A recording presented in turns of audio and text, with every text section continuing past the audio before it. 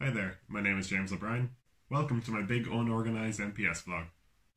So, a bit about myself. I'm 19, I live in Dublin, and I'm a first year multimedia student at DCU. So what I decided this vlog is going to be about is, what have I been up to in lockdown? How have I sort of been coping? How have I been keeping busy? At the end of the day, even though we all do have our assignments and exams to be studying for, I do often find myself with the question, what to do? There's plenty of stuff to do, such as watch a movie, play a game, read a book, play an instrument, practice a sport, binge a series, surf the web, do nothing. Binge a second series, read 2 books, buy stuff online, play more Animal Crossing, bake banana bread. Go for a walk on the beach, practice more sports, learn another instrument, watch the entire Lord of the Rings extended trilogy again, maybe even study. But most importantly of all, keep in contact. Talk to friends, talk to loved ones. Everyone, especially in a time like this where a lot of people are alone, without any idea what to do, just want someone to talk to. That's why I've been able to cope so well with this lockdown. Every week, me and a load of people from my course, we do Zoom drinks. We just chat, play Jackbox. We just have a great time. It's the closest I've been to getting on a campus and just hanging out with people for once. For me, it is the most important thing of the week, in fact. So make sure you do something like that. Organise something, make a WhatsApp group, get some people on a Zoom, just start chatting, talk about your day, talk about what you think of the course, ask people questions about themselves. Just communicate, because it really does go a long way. It can be over text, it can be phone call, it can be on the PlayStation. Just once you're communicating with people, it really does help to have people just to talk to. Because when we're not able to go out and meet each other, it can be difficult. And make sure to sign up for things. Me, for example, I've signed up for the NPS Society, and look at me now, I'm making a vlog, talking to you directly, the viewer, if anyone's viewing this. Another thing I do with NPS, the radio. Now until the end of semester, every Friday, I get to meet up with a cool group of people, and we just chat, we play music, we have fun, we play games. And if you'd like to listen to our show, it's called Tomfoolery. It's on Fridays, 11 AM, every morning until the end of semester, on the DCUtv Twitch channel. Please, come along. It's great crack. We'll see you there. So what do I do during lockdown when I'm outside of lectures and assignments? Well, I gotta be honest, I just watch a lot of films. I play a lot of video games. It's something that makes me happy. And in lockdown, you just really need to find that thing that you can just hop in and just escape from everything at the minute. So I've decided I'm just going to bombard you guys with recommendations for films and games that I've been experiencing over lockdown that have been keeping me busy and that I've found great enjoyment in. First up, favourite film of all time, Parasite. Now, I know you're probably groaning at the fact that it's a foreign language film with subtitles, and I understand that. I was the same when I went into the cinema to see it. I had only gone to the cinema to see it because of all the Oscars, of all the praise I'd heard about it. I just wanted to see what it was like. And the fact that I went in blind, it really gave me the most visceral reaction to a movie I've had in years. Now, I don't want to spoil the film because of that fact. I don't want to tell you things about it just because I had such a benefit of not knowing anything about it going in.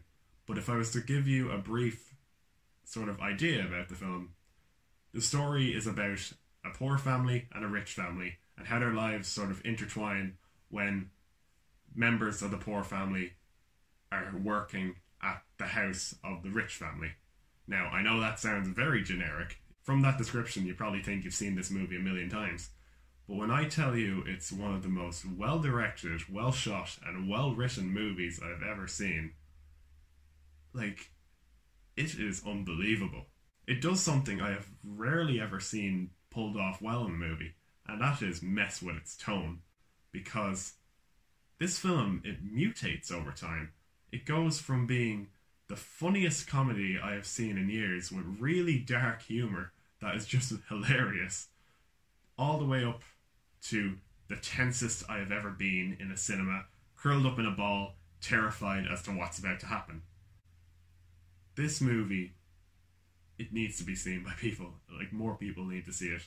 I've tried convincing people to watch it, but subtitles and that, it just turns them off.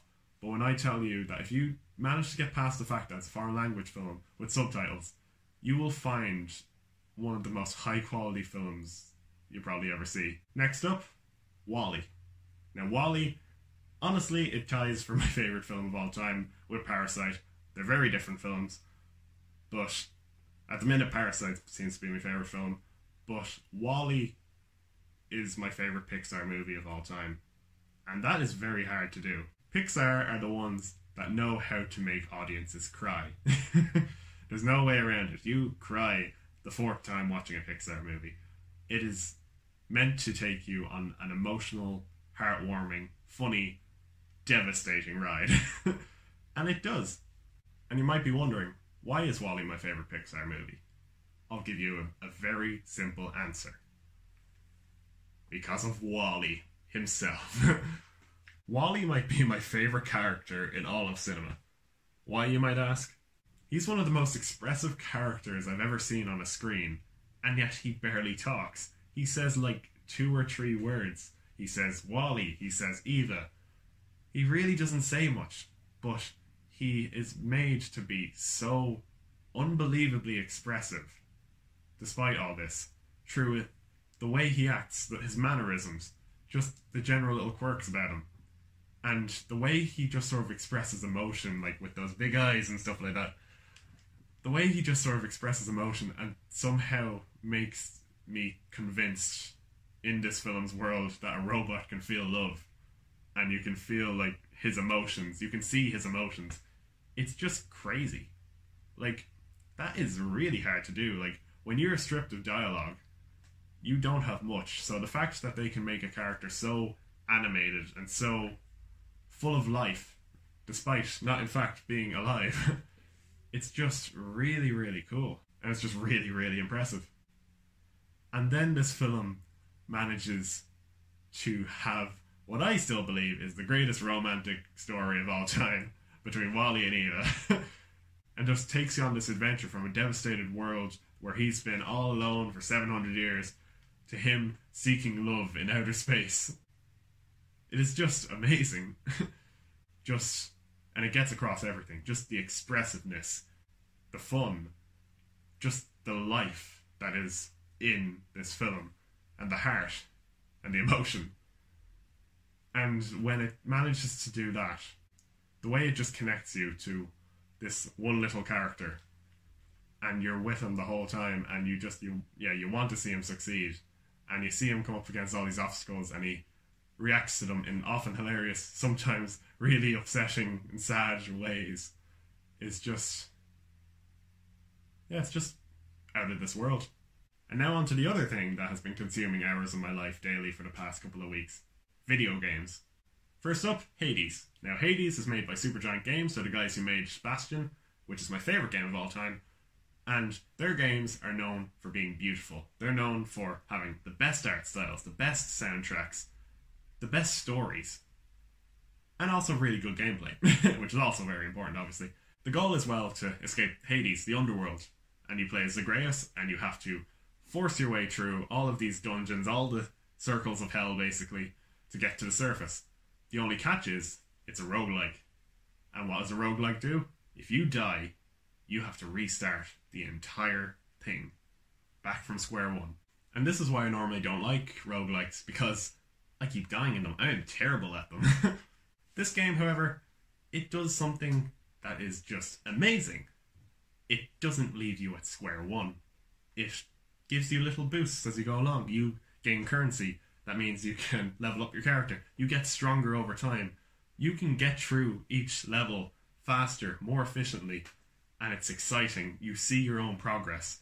The story, it also follows along very closely to your progress, and it actually comments on how you're doing, and that's just as engrossing as the gameplay. But the fact that it made roguelikes fun for me again, the fact I can see myself, I reached the last level the other day.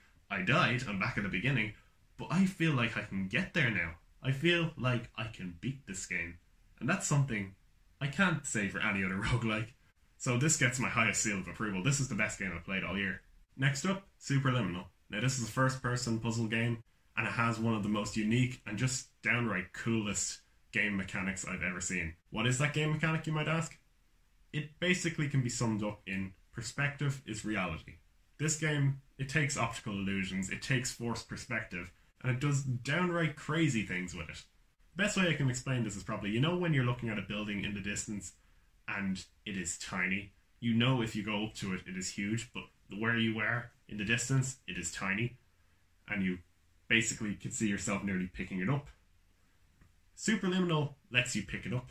You see a huge object in the distance, but if you're far away and it looks tiny to you, you can just pick it up and it's there in front of you, tiny. But if you put it down somewhere where it looks huge in your perspective, it becomes huge. The game messes with these sort of size-changing puzzles, and it doesn't have a dull moment in it. It keeps on throwing new mechanics at you, new ideas, and just new, really brain-breaking puzzles. This game, it just blows my mind whenever I play it. On top of that, it really surprised me with possibly the most impactful ending I've seen in a game. The emotion that it hits you with, out of nowhere.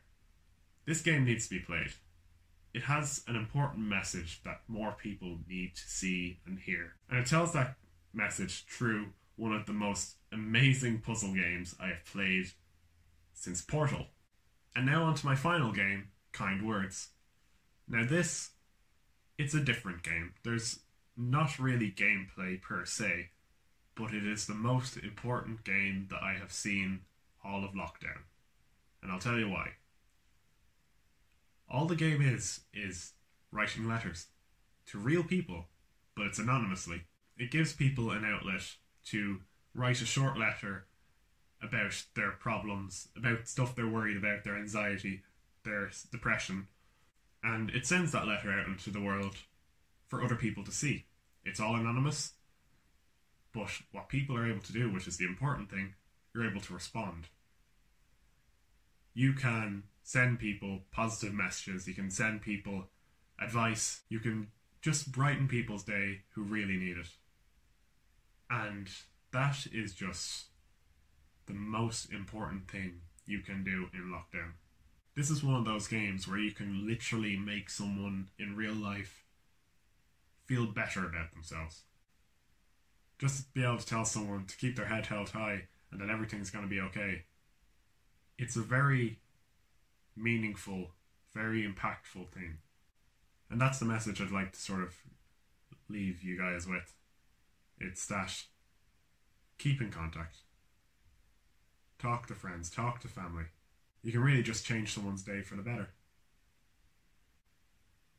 And it's all those little moments, all those days of making someone feel slightly better about themselves and that everything's going to be okay, that are the things that are going to get us through this. Because we will get through this. Thanks very much for watching. Godspeed.